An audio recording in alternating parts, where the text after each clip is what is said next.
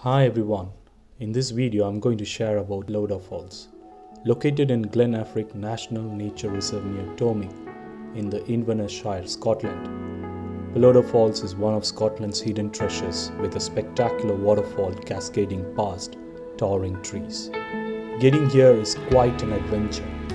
The falls are 5 miles beyond the tiny village of Tomich, along a narrow route.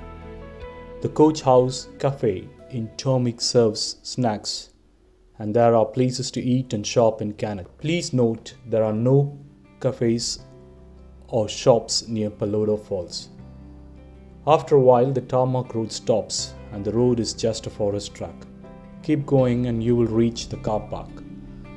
There are 2 walking trails, Tweedmouth Walk and Falls Walk. There is also a short walk that will take you to breathtaking view right over the top of the falls.